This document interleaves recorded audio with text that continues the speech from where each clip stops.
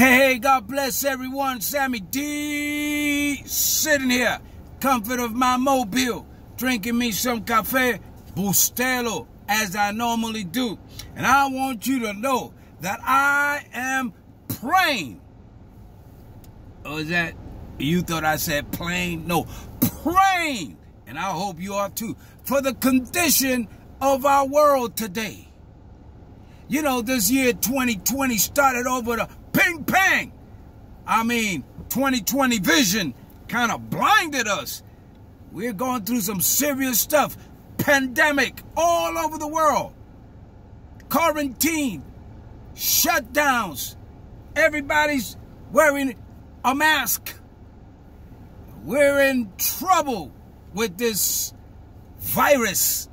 And then on top of that, we have some riots going on throughout the land.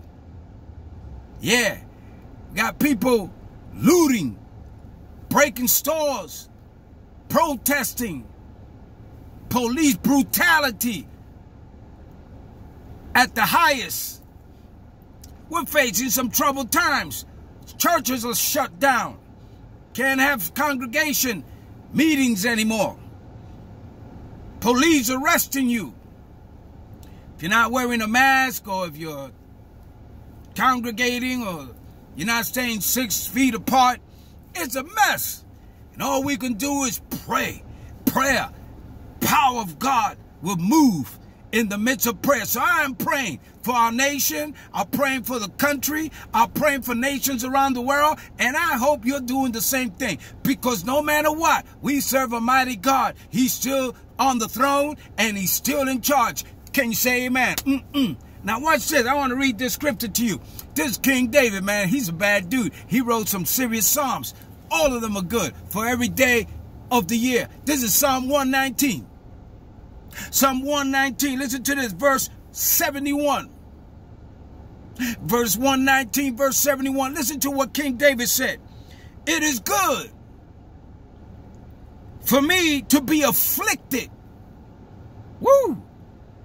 That's some serious stuff there. Most of us want to get away from affliction. God, take this affliction from me.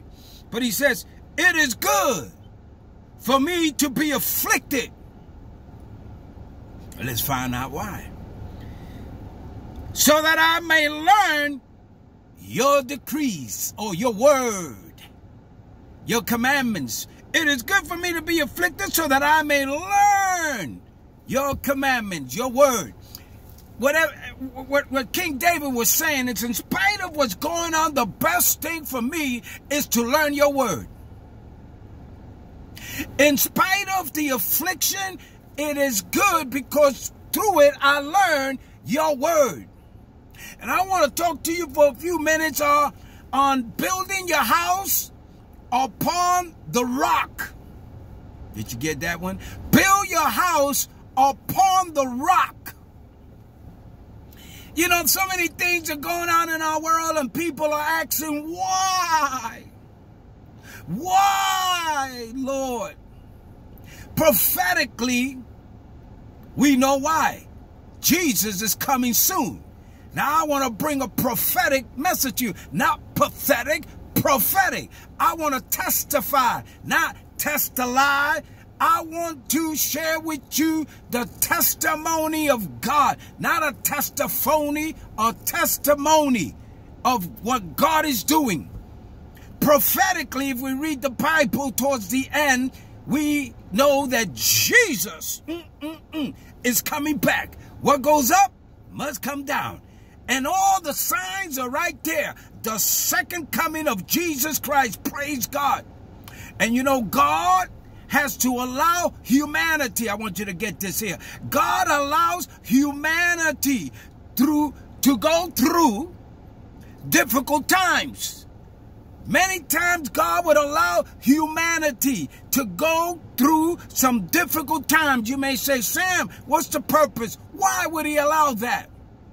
Well, there's some reasons for that. I'm going to explain that to you. One is, we need to remember that when everything is going well, see, when things are going well, we tend to relax. We tend to relax. We rely on our own strength. We feel self-sufficient. And you know what happens? We forget God. When things are going well, we rely on our own strength, self-sufficient. We forget about God. We're just carrying on business as usual. We forget about God. But then there are moments like this with all the pandemics and all the riots and all the confusion. The economy's going down. Medical doctors don't know what to do. People are sick with all this confusion. You know what happens? Moments like this show us that we are nothing without God. Did you get that one? We are nothing without God.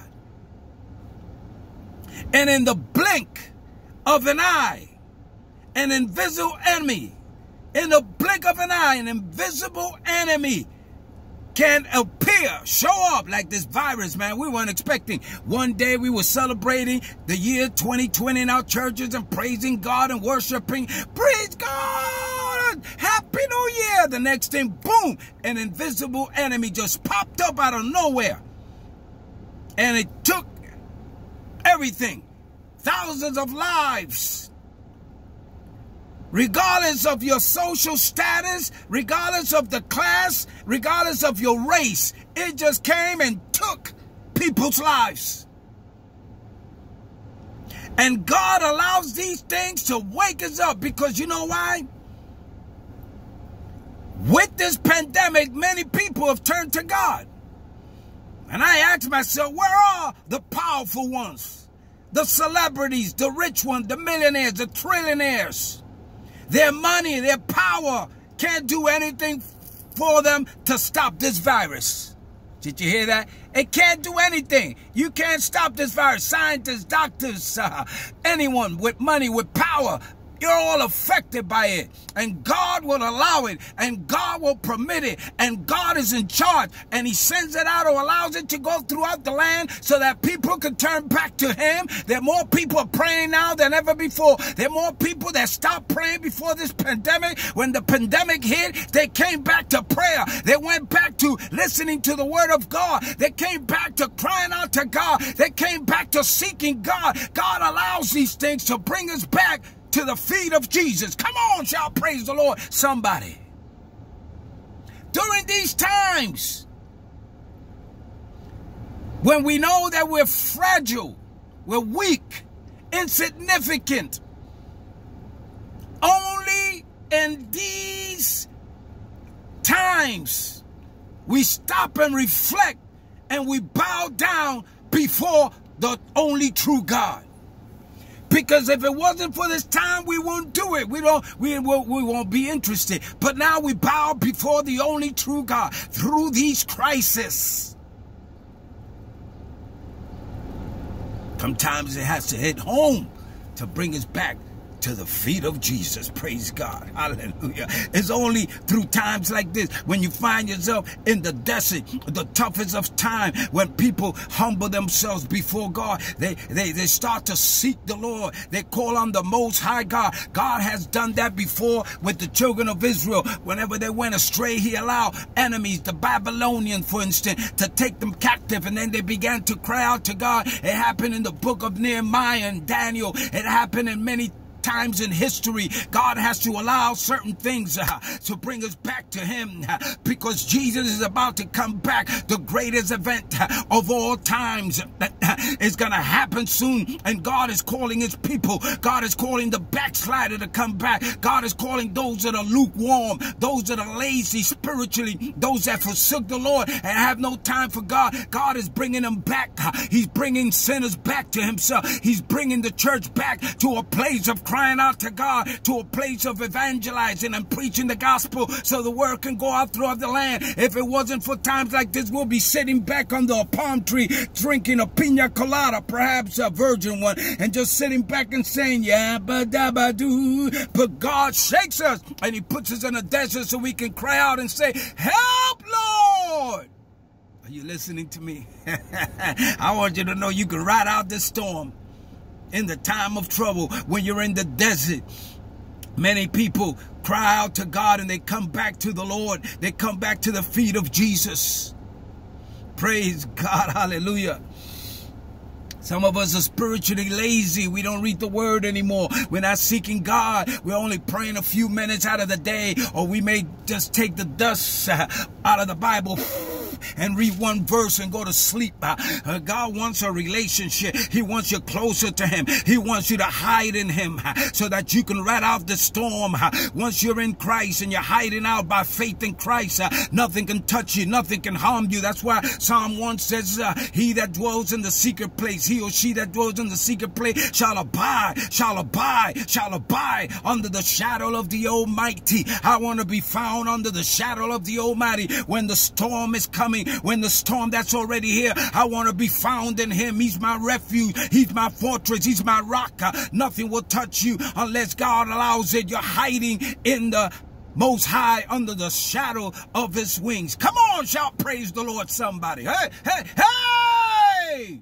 In times like this, we need a relationship with the Lord.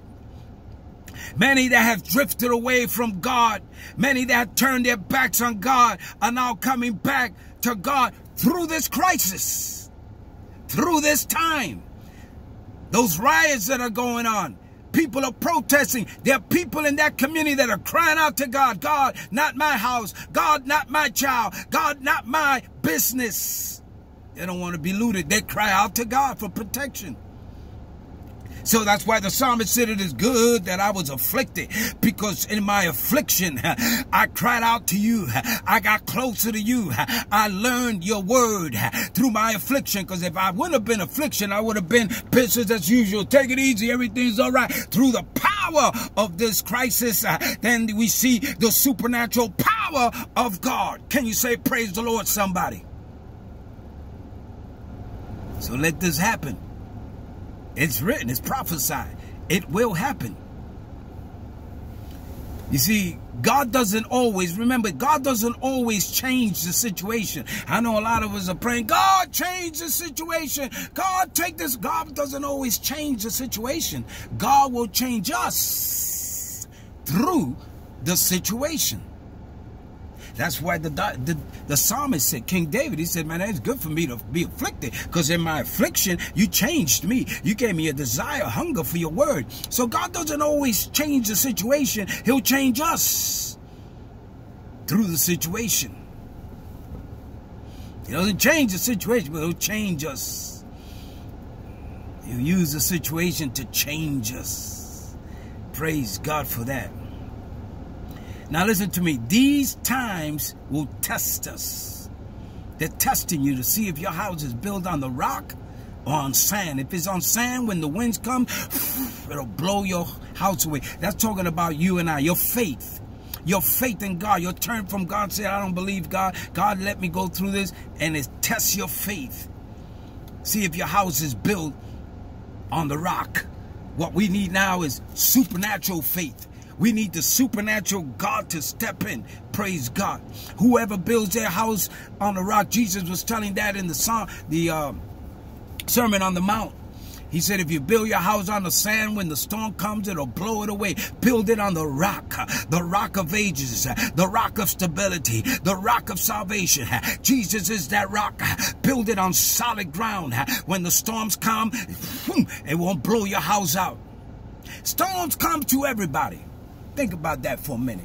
Storms come to everybody. Rich or poor, big, small, black, white. It comes to everyone. Spiritual storms. It comes to everyone. But only those who hear and practice the word will remain.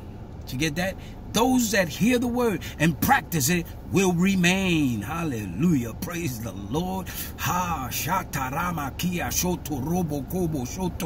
God wants to keep you from being thrown around by the storm. He wants to keep you solid. And even though you're thrown in the lion's den, as nobody said he won't be thrown in the lion's den. God didn't promise us a rose garden. You might be thrown in the lion's den, like Daniel was. You're thrown in the lion's den, but you know what? God will know how to close the lion's mouth. There's no telling that we won't be. I don't mean literally, but figuratively, symbolically. You'll go through in the lion's den. God knows how to close the mouth up. Hallelujah. Some of you are going through that right now. Or through the fire like the 3 Hebrew boys. My shack, your shack, and a billy goat, the way I like to say it. You might be in the fire, in the furnace, and they raise up the fire, but God knows how to keep the fire from burning you. It won't even touch your hair. I don't have to worry about that one there, but it will not burn you. It will not come near you, because God is a fireman just the same. He knows how to put out the fire. He's a lion tamer. He's a lifeguard that knows how to walk on waters. So no matter if you're drowning, he'll pick you up. In the lion's den, he'll close their mouth. In the furnace of fire, he'll put out the fire. It won't even touch you, because the God that you serve is a protector. He's a provider. He's a corrector and a director. Come on, shout praise God, somebody. Try to build your faith up. No matter what you're going through, God will protect you. So I'm encouraging you to build your faith as you go through the storm. During these days in the end times, you will be stronger. That's what King David said. He said, man, it's good for me to be afflicted. You got to face the challenge. You got to accept the challenge. Now, most of us, like I said, want to run from it. He said, it's good for me to be afflicted because through it, I got closer to God, got closer to his word. Are you getting closer to God through the storm? Are you getting closer to God during these riots, protesting all over? Are you getting closer to God? I can't help falling in love with him over and over again.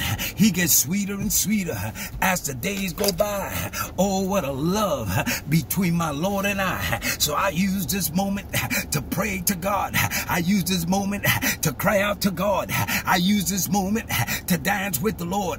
I use this moment to enjoy myself with the Lord, because Jesus is coming back soon, and I want him to find me in him, praising, worshiping. I want to be like Enoch. That's right, Enoch in the Old Testament. It said Enoch walked with God. He walked with God and he was no more.